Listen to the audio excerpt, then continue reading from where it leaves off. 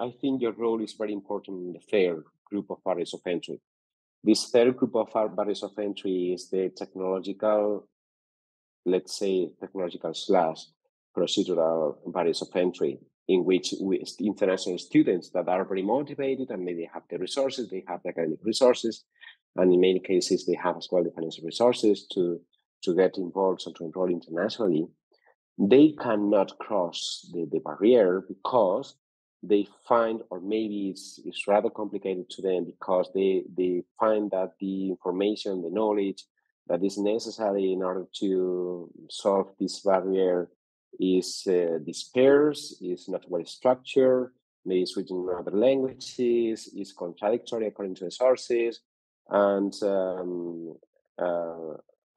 as well, in many cases, the procedure for admission in many international universities is very complicated as well. It's mixed with regional and national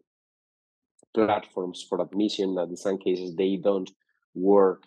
in as a whole platform, and therefore they have to be using and utilizing these different platforms working at the same moment, that sometimes they are not coherent and they are not cohesive.